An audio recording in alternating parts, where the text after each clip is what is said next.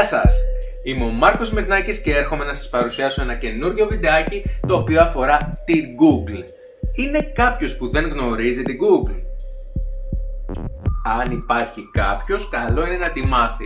Η Google σίγουρα τους γνωρίζει όλους και μας γνωρίζει όλους. Λοιπόν, αυτό το βιντεάκι σκέφτηκα να το δημιουργήσω γιατί διαπίστωσα ότι υπάρχει μια σύγχυση σε όλους εσάς για το ποια εργαλεία ανήκουν στην Google και πώς μπορώ να τα χρησιμοποιήσω. Εργαλείο της Google είναι και το YouTube. Εργαλείο της Google είναι τα Analytics, το Google Ads και ένα σωρό ακόμα εργαλεία υπάρχουν από την ίδια την Google και μπορώ εγώ σαν επιχειρηματίας να τα εκμεταλλευτώ. Και ο κάθε επιχειρηματίας να τα εκμεταλλευτεί.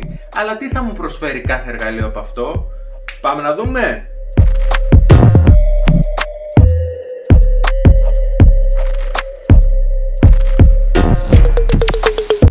Σχετικά με την Google, 40.000 εργαζόμενοι βρίσκονται πίσω από τα εργαλεία της. Αποδέχονται όλα τα κοινωνικά στρώματα, προσπαθούν να διατηρήσουν την έννοια της ανοιχτής κουλτούρας, όλοι συνεισφέρουν ουσιαστικά και μοιράζονται τις ιδέες και τις απόψεις τους με άνεση.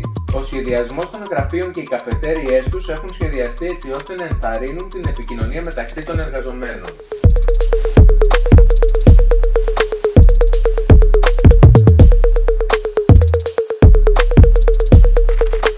Σκεφτείτε ότι η Google παρέχει μια πληθώρα εργαλείων έτσι ώστε να μπορούμε εμείς και κάθε επιχείρηση να πετύχει τους στόχους της εντός του ιστού αλλά και εκτός του ιστού. Έτσι, γιατί πολλές φορές κάνουμε κάτι διαδικτυακά αλλά έρχονται στα φυσικά μας καταστήματα και προμηθεύονται τα προϊόντα και τις υπηρεσίες μας. Κάποια από τα βασικά εργαλεία της Google είναι η αναζήτηση, Google Chrome, AdSense, AdMob, Χάρτες, τάσεις, οδήγηση, ιστότοποι, μετάφραση, Blogger, Gmail.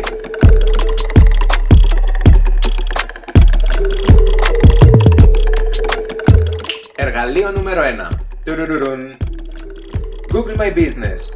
Ένα κοινωνικό δίκτυο, φανταστείτε, για επιχειρήσεις. Μέσα εκεί δεν πάω να δημιουργήσω ένα ατομικό προφίλ, αλλά να δημιουργήσω μια επαγγελματική σελίδα. Με αυτό το εργαλείο, το οποίο είναι εντελώς δωρεάν από την Google, μπορώ να καταχωρήσω την επιχείρησή μου στους χάρτες της Google, να βάλω πληροφορίες επικοινωνίας, οδηγίες για το πώς μπορούν να έρθουν να με βρουν, έτσι, καθώς και να ενημερώσω το ωράριό μου. Ποιες μέρες και ποιες ώρες είμαι ανοιχτός ή ποιες μέρες και ποιες ώρες μπορεί να τροποποιηθεί λίγο το ωράριό μου και να είμαι κλειστός.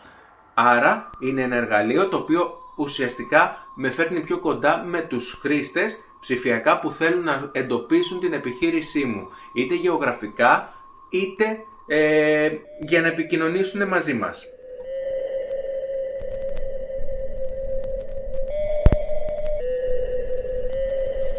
Εργαλείο νούμερο 2. Google Ads. Τα λεγόμενα πρώην AdWords.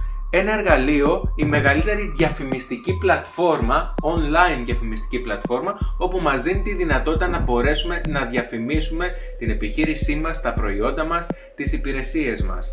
Μας δίνει, ναι, είναι αυτό που ουσιαστικά στις μηχανές αναζήτησης πολλές φορές γράφουμε κάτι και έρχεται και μας δείχνει διαφήμιση των προϊόντων που έχουμε αναζητήσει. Πολύ σημαντικό εργαλείο γιατί μας βρίσκουν τη στιγμή που μας ζητούν. Πέρα όμως από αυτές τις διαφημίσεις υπάρχει και διαφήμιση προβολών, όπου μπορώ να δείχνω τα μπανεράκια μου και να δείχνω ωραίες εικόνες, εντυπωσιακές εικόνες ή ακόμα και βίντεο και να διαφημίσω τα προϊόντα ή τις υπηρεσίες μου.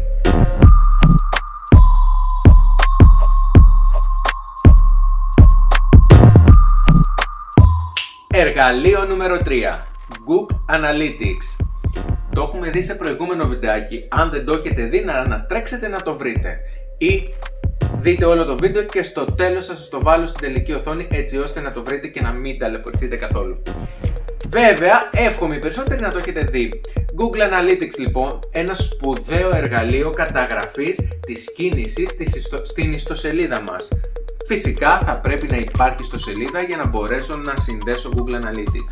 Μπορώ να μάθω από εκεί ποιοι μπήκανε, πόσοι μπήκανε, πότε μπήκανε, τι είδανε, από πού προέρχονται, έτσι, πώς τους απέκτησα, πόσες σελίδες είδανε. Μπορώ να καταγράψω ουσιαστικά και να γνωρίσω με αυτό το εργαλείο το κοινό μου.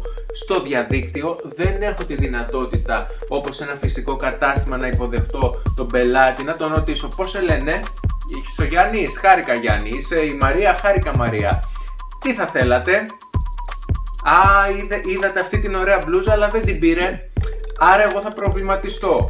Όλο αυτό που γίνεται σε ένα φυσικό κατάστημα μπορώ να το κάνω και στο διαδίκτυο με τη βοήθεια του Google Analytics.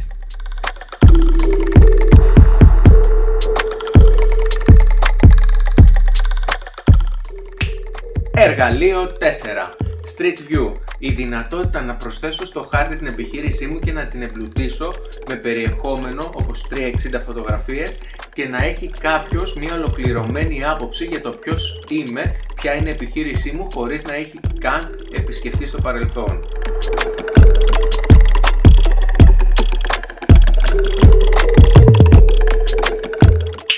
Εργαλείο νούμερο 5. Κάτσε να θυμηθώ ποιο είναι.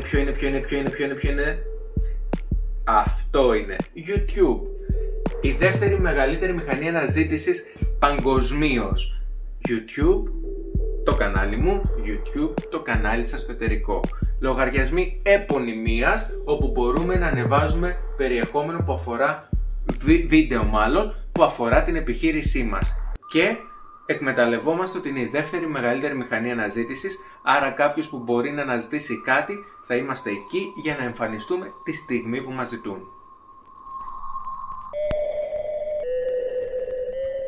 Εργαλείο νούμερο 6. Τα blogs.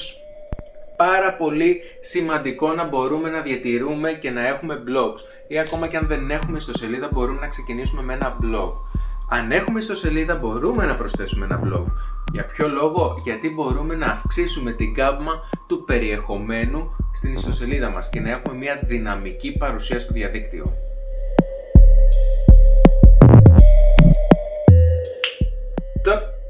Έχω χάσει το μέτρημα, νομίζω κάπου στο 7 είμαι. Google Drive. Ένας χώρος στο διαδίκτυο για να μπορώ να αποθηκεύω περιεχόμενο και να έχω πρόσβαση από παντού ή να μοιράζομαι το περιεχόμενό μου με πελάτες μου στο διαδίκτυο. Έτσι, χρειάζεται να στείλω το τιμοκατάλογο, μπορώ να το στείλω μέσω Google Drive. Αυτά είναι τα βασικά εργαλεία τα οποία πρέπει να μάθετε να τα χρησιμοποιείτε και να τα εντάξετε στην καθημερινότητά σας. Θα σας λύσουν πάρα πολλά προβλήματα, θα σας βοηθήσουν ώστε να προβάλλετε τη δουλειά σας, να προβάλλετε το brand σας, να προβάλλετε τις υπηρεσίες και τα προϊόντα σας. Μην το σκέφτεστε, μπείτε στη διαδικασία και ψάξτε, μάθετε πώς δουλεύουν και τι μπορούν να σας προσφέρουν. Θα σας λύσουν τα χέρια. Φυσικά υπάρχουν και πάρα πολλά ακόμα εργαλεία της Google τα οποία δεν τα είδαμε γιατί στο πρώτο μάθημα που αφορά την Google θέλω να μάθετε αυτά.